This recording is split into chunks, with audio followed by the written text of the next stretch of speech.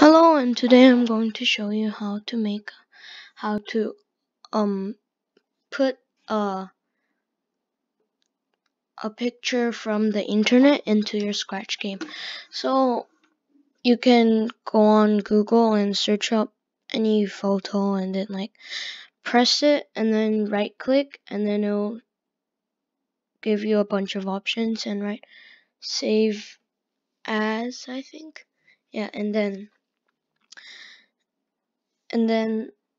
it will save to your computer. So I've already did that. So what you want to do is press this, upload sprite from file, and then downloads, and get this guy, which I prepared today. And we got them, and then we can edit him. Yeah, and make, oh no, oops. Oh no, I cut off his hat. And make him do stuff.